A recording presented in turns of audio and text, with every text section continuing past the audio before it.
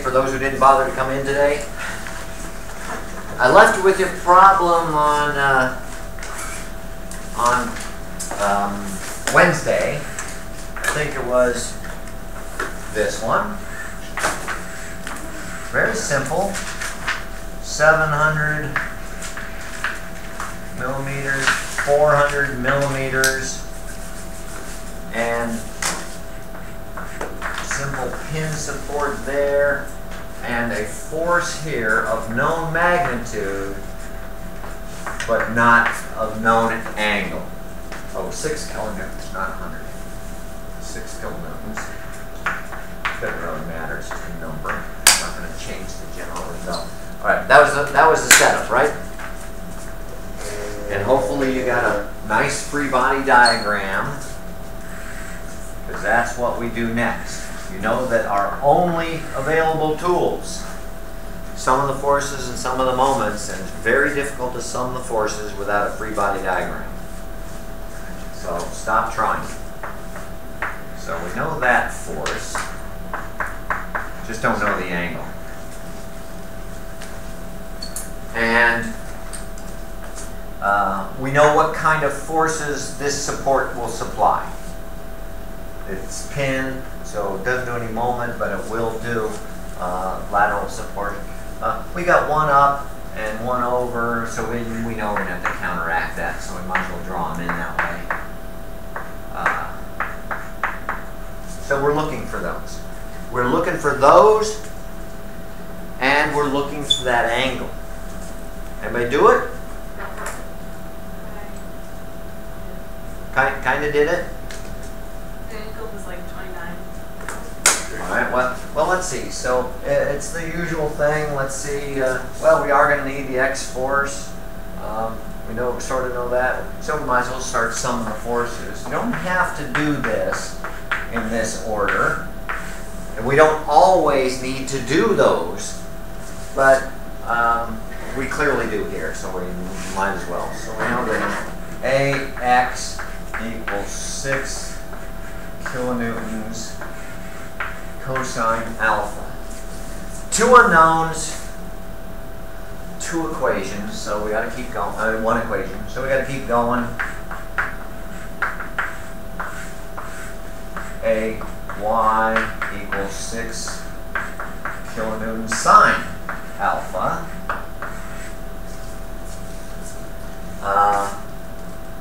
Three unknowns, two equations.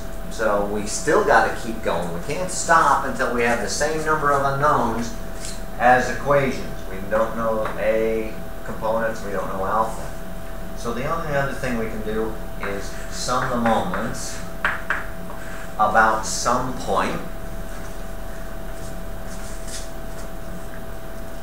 Any choices?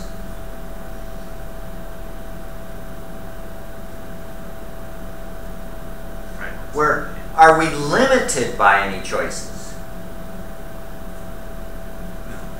No. In fact, here's something that isn't always obvious. Students pretty quickly gather that we can do it anywhere along the body, wherever is mathematically most expedient. But we don't want that thing to turn with respect to any point anywhere. Which means we don't even have to pick a point on the body if we don't want to. If that's not what works out, if it's useful to pick that point, do so. We don't want it to turn about that point either, even if it's not on the body. However, in this case, that's not going to help any, because that's no different really than going here. So pick something. A? Pin A? Make sure that's down there so that you and I know. That takes these two out of the moment equation, makes things a little bit easier. So we either have to figure the moment by getting the perpendicular distance to the line of action. That's kind of difficult, so we don't even know what alpha is. That would be something like that. That's going to be kind of hard. Or we could, what else could we do? Do what? Vector starts from A Actually do the cross product. R cross 6 kilonewton vector, whatever it is. We could use this or anywhere else along that line as our R cross. We could do that. Or, yeah, just use the components. The thing is that if you did the cross product, you'd get exactly the same equation that you're going to get by doing the components. So whichever one you prefer, most students are more than happy to skip a cross product if they can get away with it. But algebraically, you're going to get exactly this anyway. So we'll replace that force with its two components. That gives us one counterclockwise moment and one clockwise moment, which makes sense. We know we're going to have to two in the opposite directions, and they got to cancel each other. So we'll just write them down. We got 6 kilonewtons. That's the sine alpha. So, that's good. The same term is appearing here. That can make things easier when we go to solve them. Times the moment arm, which is the 700 M&Ms. Is that right? For the counterclockwise moment by the vertical component. And that's got to equal the clockwise moment. That way we don't have any minus signs. That's all we're doing here. Just taking the low road, but we'll get to Loch Lomond of 4E. Anybody want to sing that? No Irish? Trevor Lewis isn't Irish? Trevor Smith. Wasn't Irish. Man, that was good. And Smith McFisk. Where are you from? Don't forget the moment arm. Very easy to do because you're already got your brain wrapped around the components. You forget the moment arm. That's the 400th because that's the vertical component.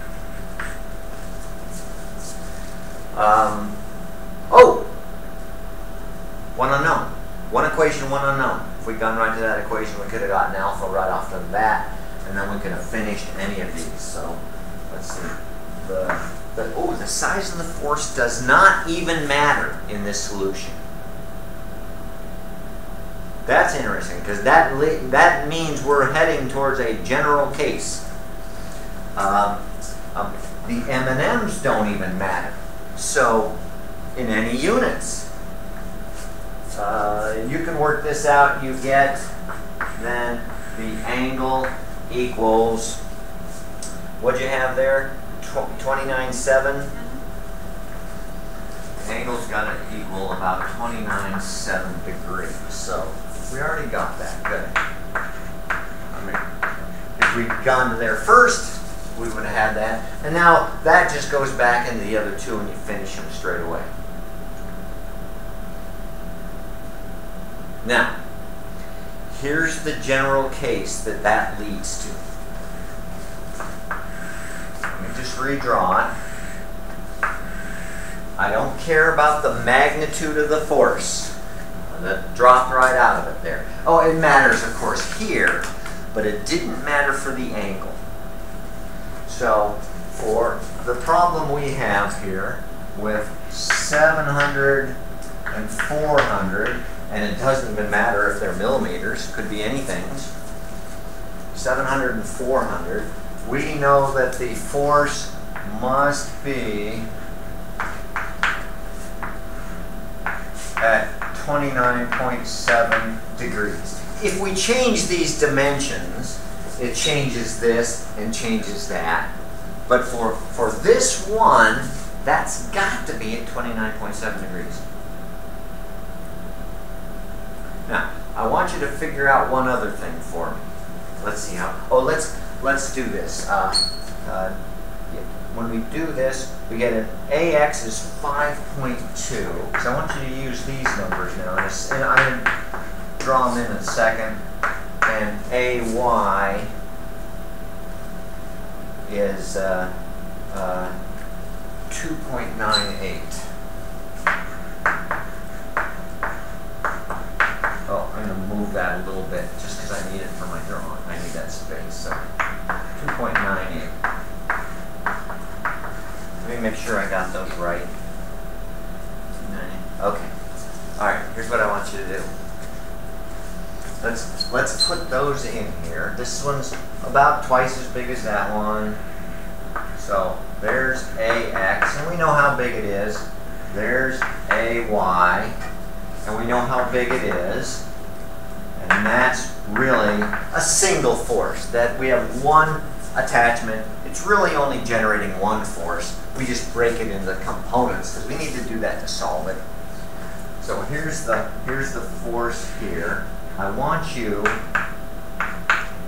to figure out real quick, I want to take you a second, that angle.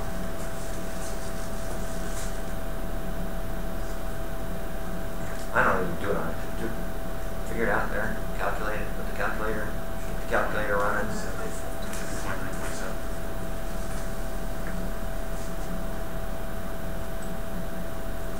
It's 29.7.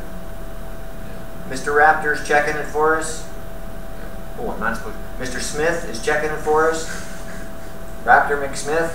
It's 29.7? Oh my goodness. Oh my. So that means, well, let's see. Let's draw that angle.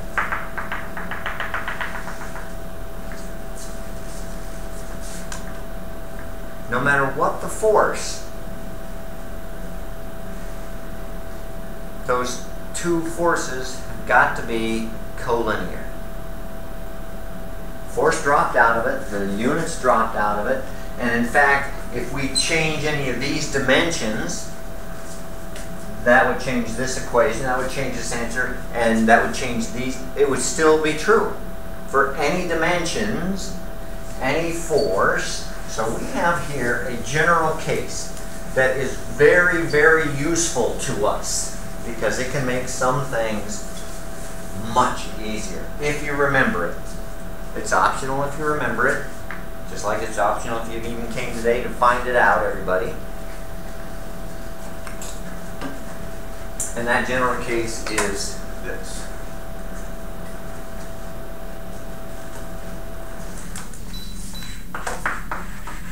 For any two-force member, whether it's a standalone thing like that, or whether it's part of a greater piece, if there are only two forces on it. And that's what we've got. We've got F, and we've got the reaction force. We don't have, remember how much these things weigh? 0, unless told otherwise. If I put the weight in the problem, and the center of gravity would be somewhere about there. If I put the weight in the problem, this is not a two-force problem anymore. That's a third force. If it's a two-force problem, notice if I had not a pinned joint there, but I had a welded joint there, or it was embedded in a wall, then there would be a moment. That's a third force, a third load. For any two-force member, the two forces must be, what was it? Collinear. So if you ever have a two-force member in a problem, and be careful, it's very tempting sometimes to have one that looks like it should be a two-force member and would certainly make things easier, but it isn't a two-force member.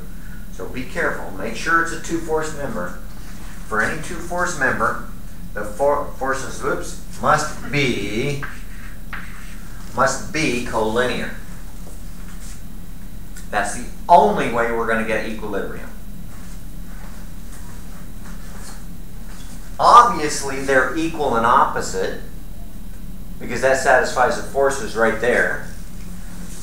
And if they're collinear, there's no moment possible. Satisfies the moment equation right there. It's got to be in equilibrium with that.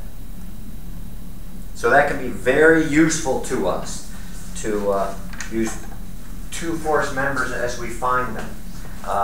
They're not always so obvious. This one may not have been obvious till we did it, now we got it there. Most of we're going to be doing lots of bridges that have some kind of load on them, you know, some trucks are driving on them or something. And if we take those truss members to be massless and pinned at each end,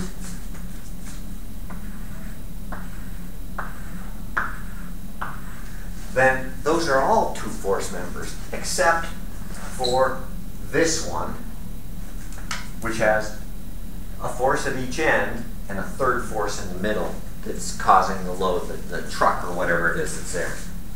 But all the others would be two force members. And that can make that problem a lot simpler, because you already know the direction of every force in the diagram except the two forces right there, because that involves a three force member. No matter what the shape, some kind of length thing with some force on it, you know that those two forces must be collinear. Even if they're somewhere else, they don't have to be at the ends, they can be somewhere in the middle, they're still going to be collinear. And you can even just imagine that if we had some piece and we were pulling on it in one direction, and we need an equal and opposite force to get a force balance. You can tell just if you had that thing in your hands, if you pull on it like that, it's going to turn until the forces are collinear and equal and opposite. You couldn't pull on that piece and not have it turn. There's no way you could prevent it from doing so, because it's trying to seek equilibrium as any piece would as we pull on it. There'd be nothing to prevent it from doing that other than your hands, and then that's the third force. Okay, for any two force member. All right, so that's pretty useful. Keep that in mind when we need it. We can make an extension here. Oh, and if I make it before Mr. Rex gets back, then he's going to have to watch the whole videotape to get it, won't he? So, for any two force member, that's true. For any three force member, and by member, I mean anything whatsoever that we're talking about. I don't care. And that's everything you need to know about three force members then. Aha, you have to watch the whole tape. No, I just only got this far. We were hoping that you'd take a lot longer. Next time, take a magazine. For any three force member, anything that has three forces to it, which would be, for example, that thing we just had that had a force at each end, and we took into account its weight, or was welded at one end, so we had to take into account the moment, or just had some third thing in here. For any three force member, the three forces must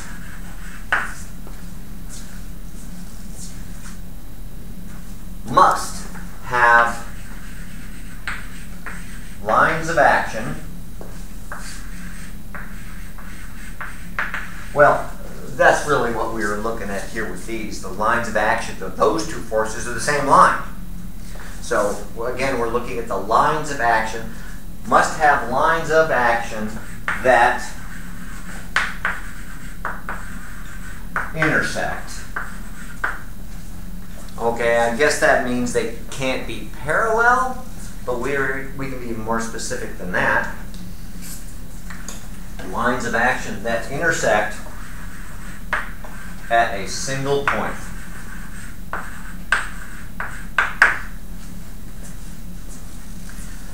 sometimes you can use that simple fact to take away some of the unknowns without really doing any solving or calculation with the equilibrium equation. Sometimes just the geometry will give you that point, and now the directions are all determined. For example, we've got our simplest of all members, just a single member with two forces acting at some place,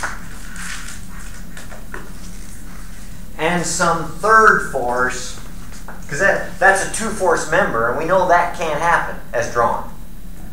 So we're talking about three-force members, so a third force, and I'll just put somebody standing on a floor here, and so that's pushing the floor down, the rest of the building's pulling it back up, that kind of thing.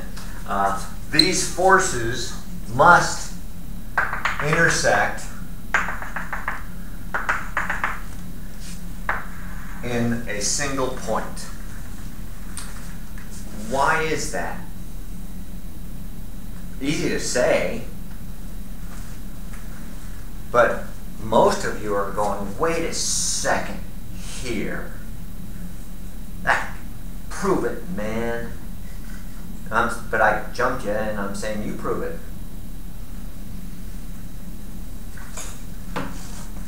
Force is a sliding vector, so it can go anywhere along the line of action. Yeah, that's how we do it. That's what line of action means. But how do we know that those lines of action must intersect at a single point? And notice, it doesn't have to be on the body itself. How do we know they must intersect at a single point? And you can imagine from the geometry, if I had two force members there, I'd know those angles. All I have to do is draw back to where they all intersect, and I got a whole bunch of the problem done, just like that. But how do I know they must intersect at a single point?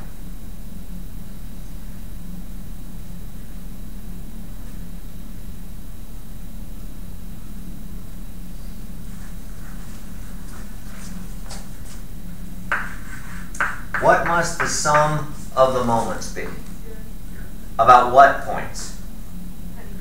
Any points. Any points anywhere. We don't want this thing to turn. We don't want it to turn anywhere about its own self, but that also means it can't turn in relation to any other point anywhere either. For example, that point. Let's call it D. Sum of the moments about D must be 0. There's only one way that can happen, and that's if all three forces go through that point. So there must be some point where all the forces, all the moments sum to 0. Otherwise, we just plain and simply could never come up with equilibrium. You know, draw the equivalent. I'll flatten one out just for illustration. Now, if we do the line of action for those two, we know the moment's 0 about that point for those two, but this one's going to cause a moment. So if I intersect these two, now those two make no moment, but that one does. There's nothing I can do other than this to get the moments to settle down and sum to 0 for me. So that can be very useful.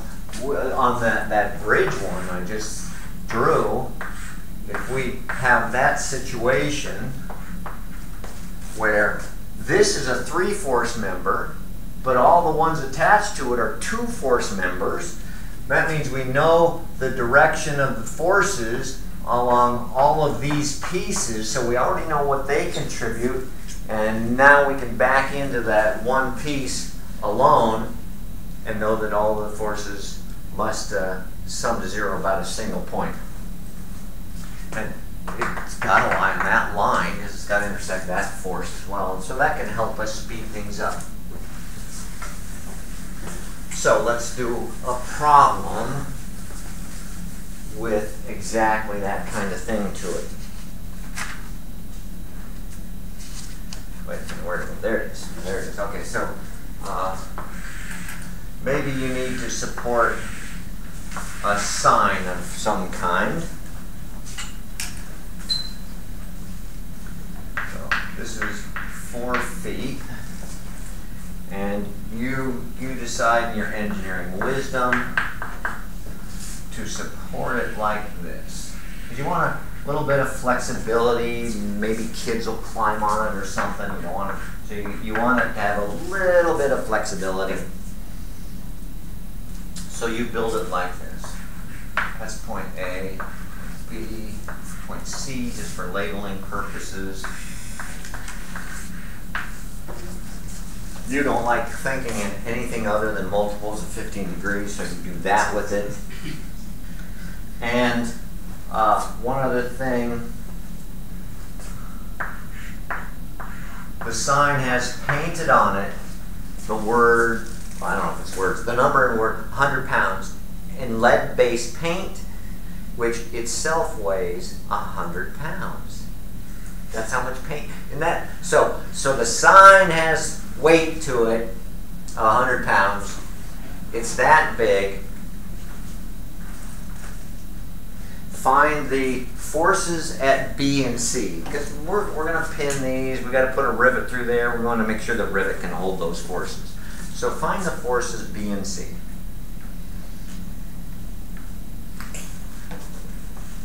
And you suspect from what I just talked about that there's a 2-force member in the problem, or there's a 3-force member in the problem, because I just talked about those.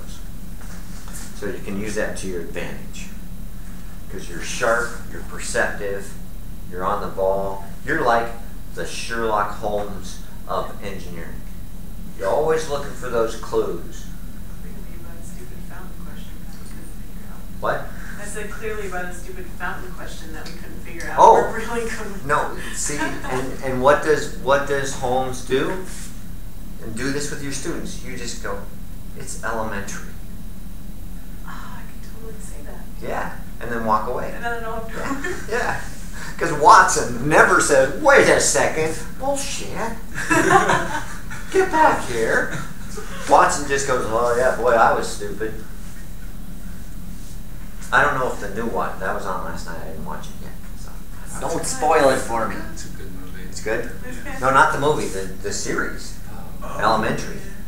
With Lucy Liu as Dr. Watson. That right there is good enough reason to watch it, fellers. Alright, do this problem. Figure out the forces at B and C so we can make sure the rivets can withstand that kind of force. And your suspicion is, I would guess, that there's a 2 or a 3-force member in the problem.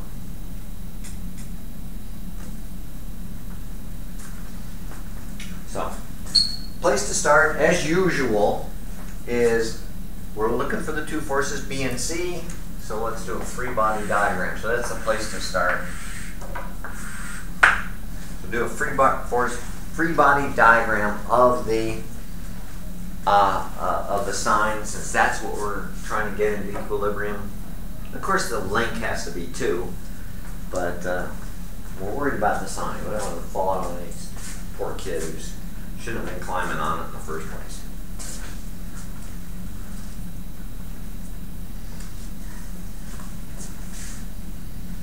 So, free body diagram.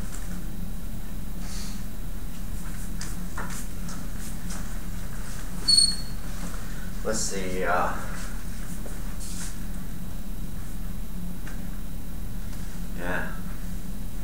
See, the trouble is we have those 2 forces, B and C, and that's 4 unknowns. Magnitude and direction of 2 forces is 4 unknowns, so we got to come up with something to help us here without having to call Watson. I mean Holmes. We are Watson. I'm Holmes. You're Watson. So I'm about ready to say it's elementary, my dear Watsons, and leave. Start my weekend early. What? Watson. Watson. No, I think Watson's is Watsoni.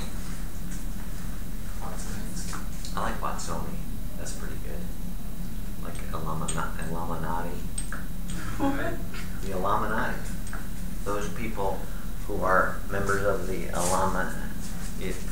I forget what it's Illuminatus. Didn't read, what was that, Da Vinci Code. Yeah. Anyway, get back to work, would you please? I don't have anything to do. That's why I'm messing around. I don't know what your excuse is. You were given a job to do. So get to it. Alright, so we're trying to find out those two forces on that sign B and C.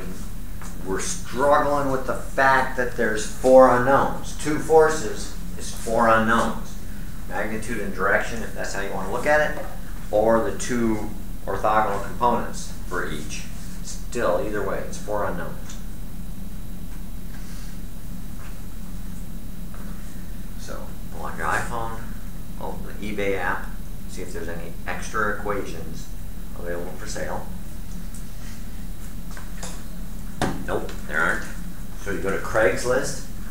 Is there anybody that's willing to buy an unknown so you can get rid of one, sell it to them? You can sell anything on Craigslist. And just hold on a little bit. In fact, I'm going to go on eBay. I'm going to put up equations. Not enough equations, too many unknowns. Buy some equations. And I'll put there, I'm a professor, there must be good ones. Alright. How you doing?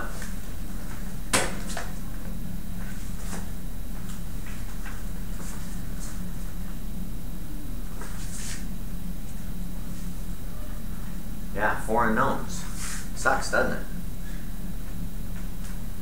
Yeah, doodle.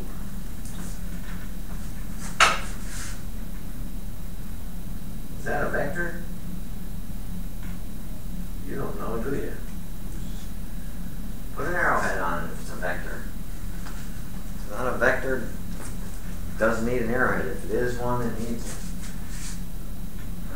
Alright, let's see. Some of you getting a good start here. Let's see. What do we do about the weight? Included? Yeah, but where? Because remember, the moment calculation depends very much about where these forces are. So,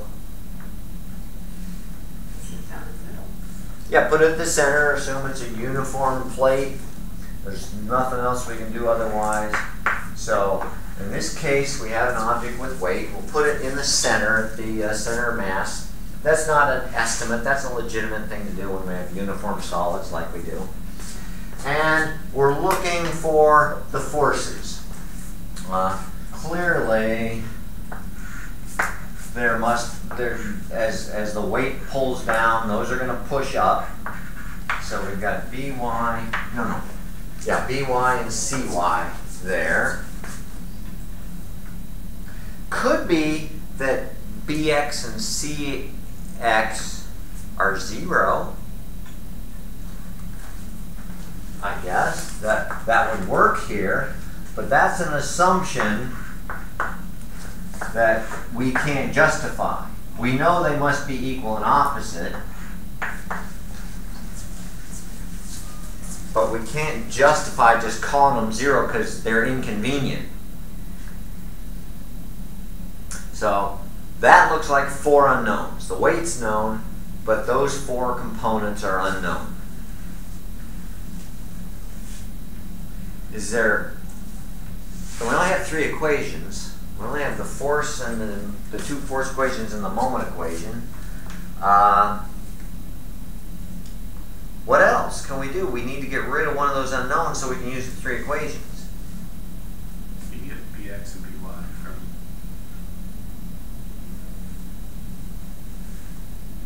the angle and the weight of the sun. Well, you're kind of close, and some of you, looking at your drawings, you're already there with it, but let's make sure everybody's got it. This length, AB, has also got to be in equilibrium. So there's AB, and it's got some forces on it. Let's see. It's exerting Bx that way, so Bx is going to act back on it this way. Maybe those should be the other way, I don't know. But I do know those should be equal and opposite because it's the reaction forces at each other. So I might as well draw them like that. And BY has got to do that. And then I need an AX and an AY to counter those. So I've got AY and AX there. So that stinks too, because that's also got 4 unknowns.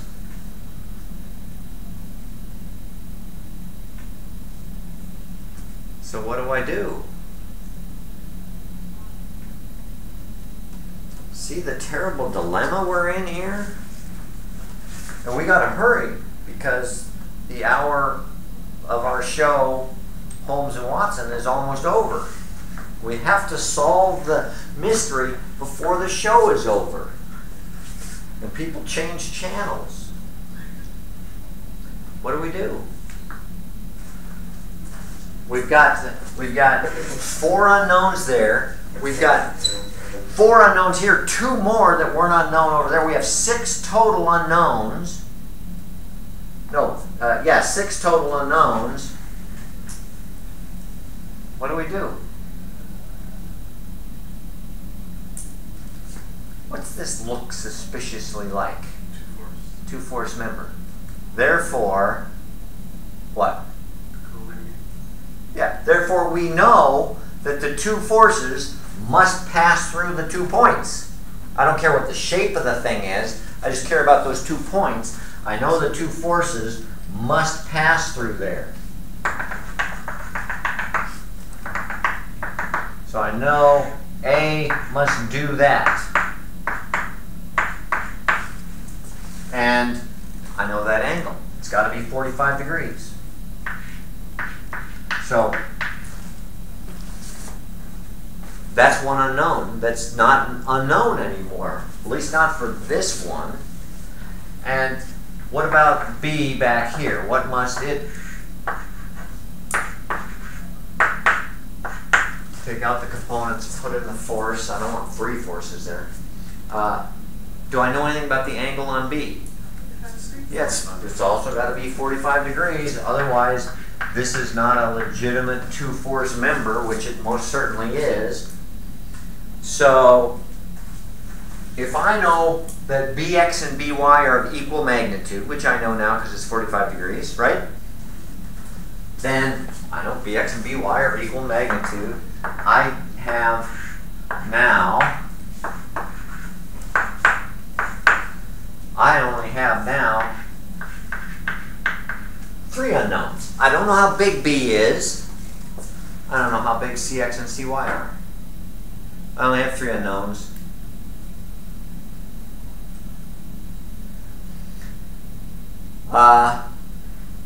What else is true? Anything else true? Just to make it even simpler, since we're cooking with gas now? Anything else I can do before I even start solving anything? I'm going to start writing the equations, but can I make it even simpler? Because if I can get this down to 1 less unknown, I only have 2 equations to solve. Right now I have 3 to solve because I got 3 unknowns. I got 3 equations, no big deal. But can I make it even simpler? You can find where B, W, and C all intersect on their lines of action. Why do they all intersect? Because there's 3 forces. This is a 3-force member. 1 force at this corner. These are not 2 forces, really. That's 1 force we've broken into 2 components. 1 force at B, 1 force at C, and W. They must intersect. And that tells me, what about CX and CY?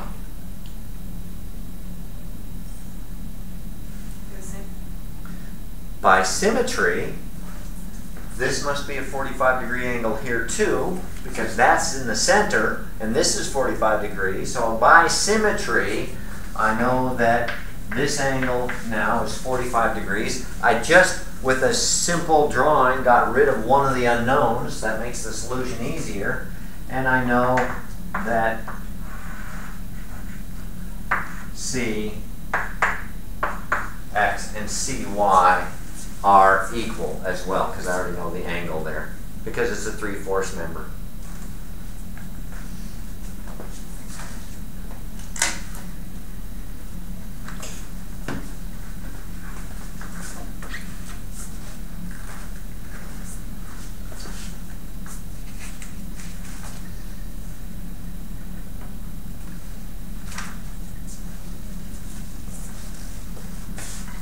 And so now you can solve it. It's just a matter of going through the pieces. In fact, you just need to do the vertical components. You know that the two vertical components, BY and CY, must together equal 100 pounds. And so you don't even need to do sum of the forces in the x direction. Wouldn't help much anyway. All it tells you is BX equals BY. No, sorry. BX equals CX. That's all the x. So sum the forces in the y direction, and you're all done.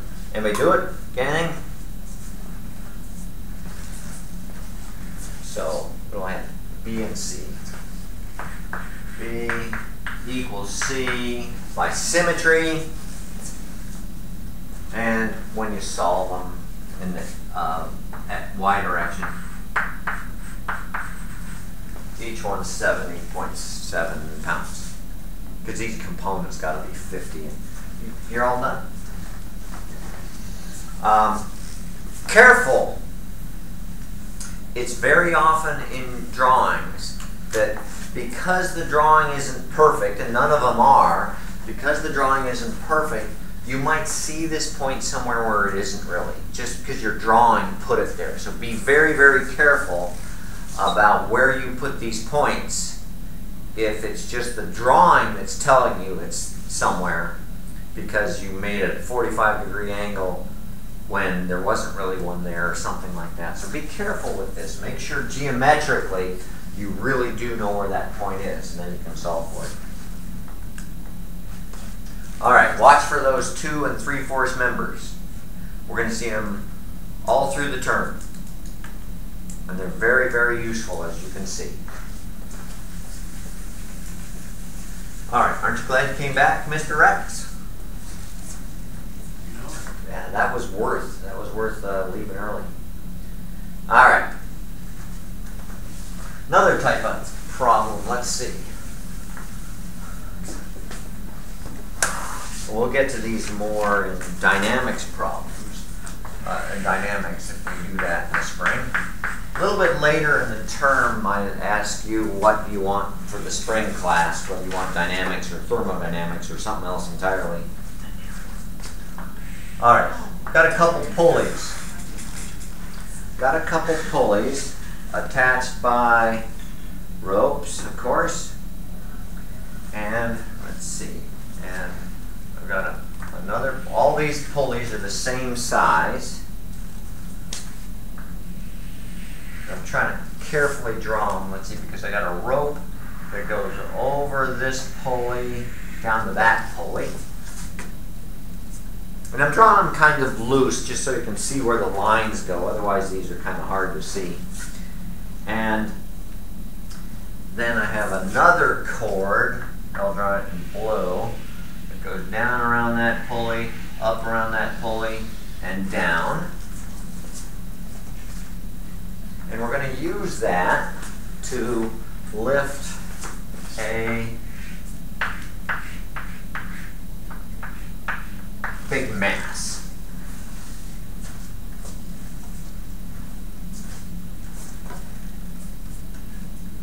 All right, just for reference sake, we're going to label these. That's A.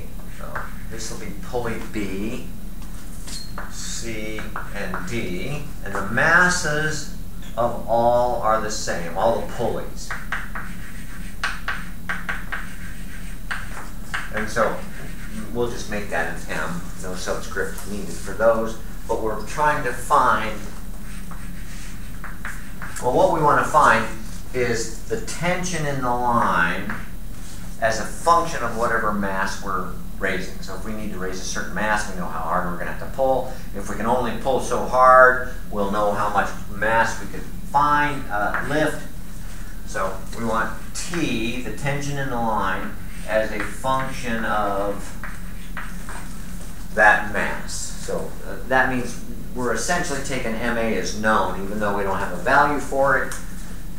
It'll be in the equation as a variable, and we'll take it to be known because we can just plug something in when we're ready to do this.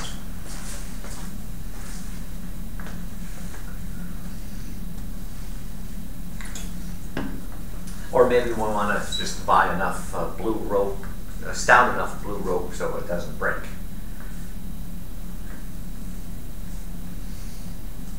Okay. So want to find T. Let's do this. Let's start where T is and just keep working until we find it. T is here, so we might as well work there. Let's do pulley C. Any forces on pulley C?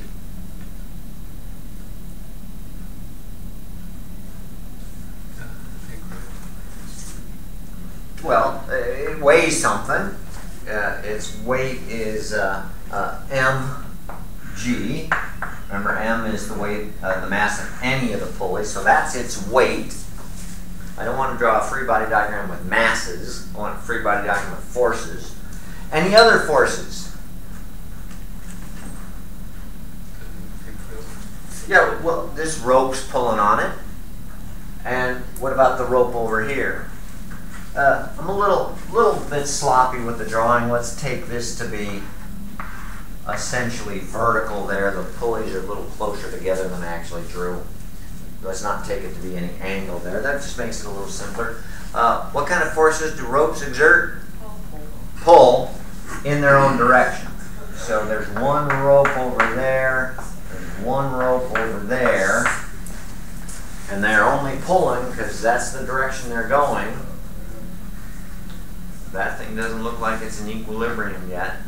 So, oh, it's got this rope here pulling up.